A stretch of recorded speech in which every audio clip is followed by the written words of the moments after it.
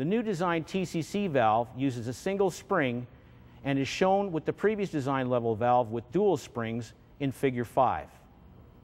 The new valve uses a spring pocket to prevent misassembly by only allowing the spring to fit into the pocket end of the valve. The current design valve and spring can be used to back service the previous design level. The boost sleeve, as shown in Figure 6, and its corresponding valve have been made shorter in overall length. No components of the current and previous designs may be intermixed, nor interchanged together as an assembly in place of the other. There are two versions of the current design boost valve and sleeve assembly with different valve-land dimensions for standard and high-performance use.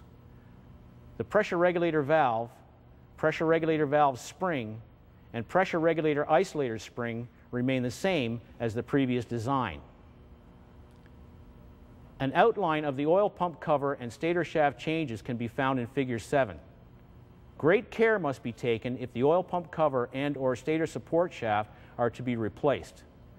This is due to the many changes in the oil pump cover casting and corresponding stator shaft sleeve oil passages. These pieces must be compatible with the turbine input shaft being used, or transmission failure will be the result.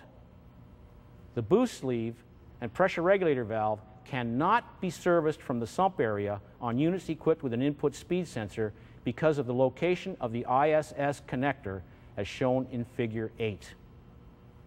This operation will now require removal of the transmission and oil pump assembly. Pre-ISS or non-ISS models equipped with an ISS hole plug, as seen in Figure 9, will still allow access to the boost sleeve and PR valve from the sump.